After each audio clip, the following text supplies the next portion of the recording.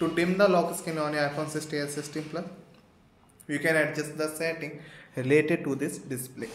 So first of all, we have to do likely customize lock screen appearance. So I have to turn on this device and turn on and press and hold this of your lock screen until the customize option is here. Tap on the customize and we have to tap on this again. Now you will see option is here color. So we have to tap on this. In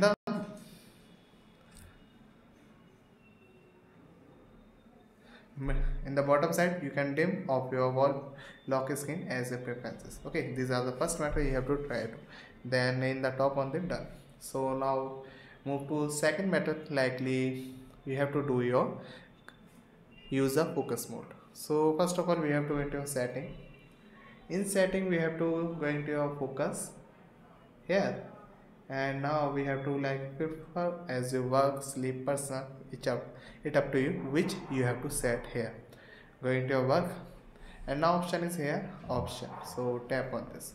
So you will see option is here dim lock screen. So we have to toggle on this feature. So that's how you can dim your lock screen in your iPhone 16 and 16 Plus. So thank you.